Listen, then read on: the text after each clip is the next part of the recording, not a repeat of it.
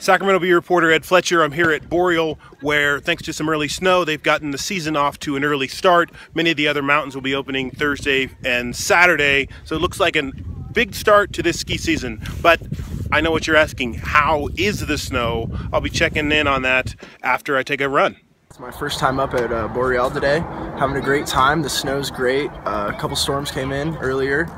It's going to be a good season. The people up here are great. The vibes are great. Everyone's having a good old time. It's so great. It's like not even halfway through November, and we're already onto a full mountain of snow. It's amazing. Last year was my first year snowboarding, and it was awesome. Everybody was making fun of me because like they were like, "Oh man, you don't even know." But today, it's awesome. It's full. Definitely at least a foot of snow. It's great up here. So I hit about 3 runs today, and I gotta say that the snow was nearly ideal. It was wet but not soppy. The coverage was pretty good for what's open on the mountain here, and more snow is expected, so more runs will be open soon.